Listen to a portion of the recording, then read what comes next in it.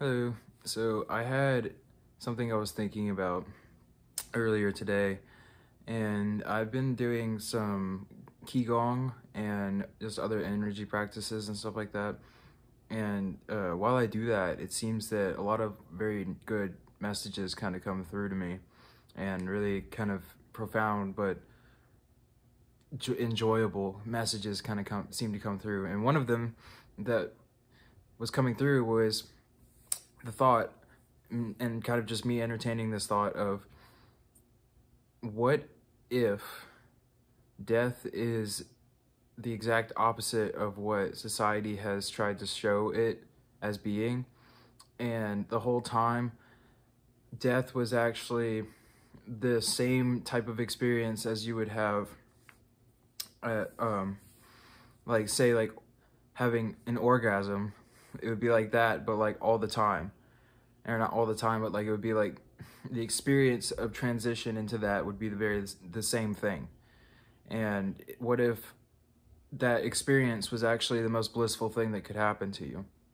And that would bring you this kind of sense of relief and a feeling of joyous gratitude for that even being the case. And that's kind of what came to me. But also, there was another kind of feeling to it where there's a difference between suicide and natural death, and that kind of blissful feeling. Like you would only take that with you if you were able to hold on to that feeling as you were moving into death. So like if you killed yourself out of fear or something like that, then most likely the experience of death will be something of great fear. And if you go into it being afraid, then most likely there's going to be the experience of great fear.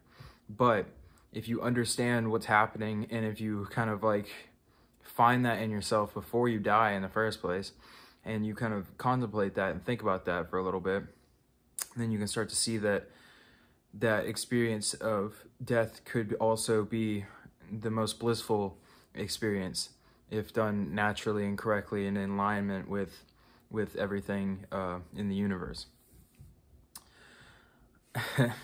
It was just a really interesting kind of revelation that I was coming to, because, you know, I used to have I really don't even identify with this same person that I speak of when I say my, like, former self, I guess.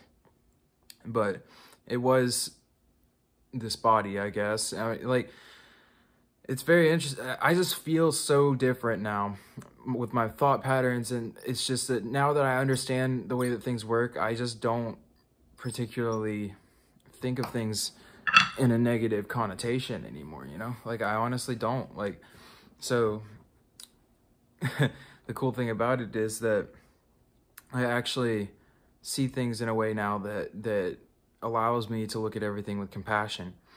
But looking back on all the stuff that happened in my past, it's very interesting to see all that. And I can see how all the things that happened led up to my thought patterns and, you know, everything that I had thought up to the awakening moment. But I also see how that was false thinking, and how it was just based on fear.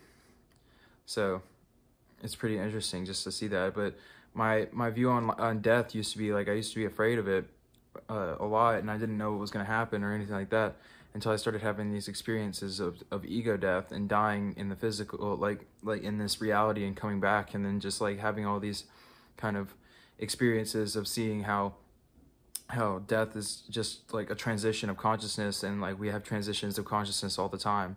Like when we go to sleep, we transition consciousness states and things like that, and all these different things, they could be taken with fear, or they could be taken with love.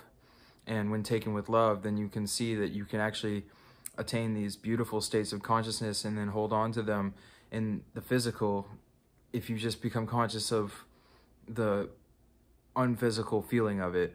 And you just have to learn to allow yourself to feel these feelings, and you have to like allow yourself to be able to kind of let go of a lot of the baggage that you hold on to. But the message that I found that was very interesting was that death is actually whatever you make it out to be. So it's not particularly the ending of consciousness.